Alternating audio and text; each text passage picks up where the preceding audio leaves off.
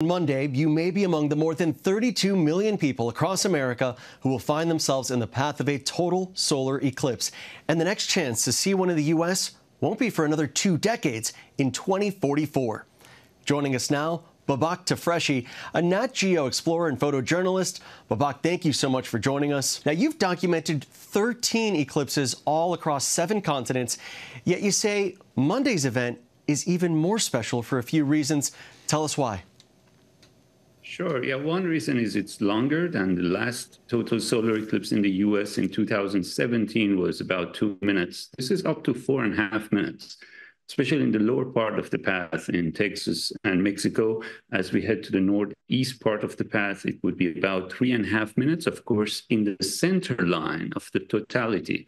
If you're closer to the edge of the path, it will be shorter total solar eclipse, while about 31 or 32 million people are inside the path as residents. There are millions of people coming to the path of totality to view it within a range of 200 miles from this narrow shadow of band, which is about 100 miles wide.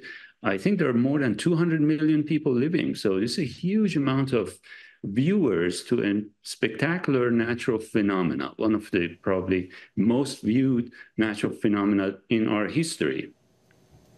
And millions of Americans hoping to catch a glimpse of the eclipse, of course. You have to protect your eyes. Use those solar viewing glasses. But you say people will also need special filters for their cameras. That includes smartphones if they want to try and snap a photo here. So what should everyone know? Well, it's definitely very important to protect your eyes during the partial solar eclipse. During the totality, you don't need any eclipse glasses. So that's the only moment you can remove the eclipse glasses to enjoy the total solar eclipse because the corona around the sun is fainter. But partial eclipse, even at 99%, can harm our eyes. And we don't have paint sensors in the retina, so it's very important to take care of that because you don't notice the impact on your eyes until a few hours later. So it's very easy to protect your eyes. Whenever you're looking at the sun, you have to wear these eclipse glasses. Sunglasses do not work. Homemade glasses do not work. If you're using any homemade filter, it's not safe to use it. During totality, let's say a couple of seconds before, we have this spectacular phenomenon known as the diamond ring. The last ray of the sun is shrinking and disappearing. And that's the moment you can remove the eclipse glasses and look at totality, look at the planets, Venus and Jupiter on both sides of the sun, look at the corona, the outer atmosphere of the sun, look at the little prominences, the red dots, look at the colors all around the horizons, like a 360-degree sunset.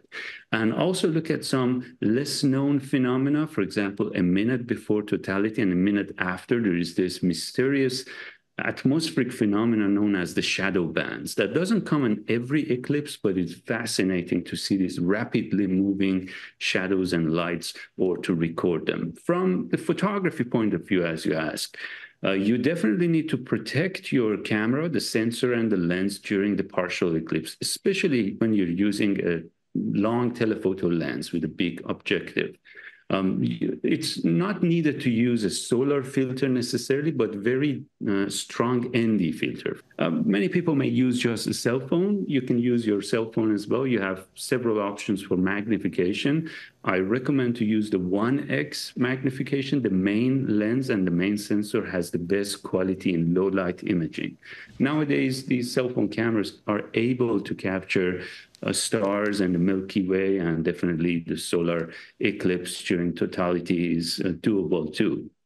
You can, since you're using a cell phone with wide angle, you can think about some foregrounds, people in silhouette, trees, a natural attraction, or a monument would make the image very unique.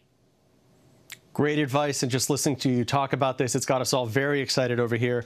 Babak Tafreshi, thank you so much for the time. We appreciate it, and we'll be checking back in with you. Thank you. Hi, everyone. George Stephanopoulos here. Thanks for checking out the ABC News YouTube channel. If you'd like to get more videos, show highlights, and watch live event coverage, click on the right over here to subscribe to our channel. And don't forget to download the ABC News app for breaking news alerts. Thanks for watching.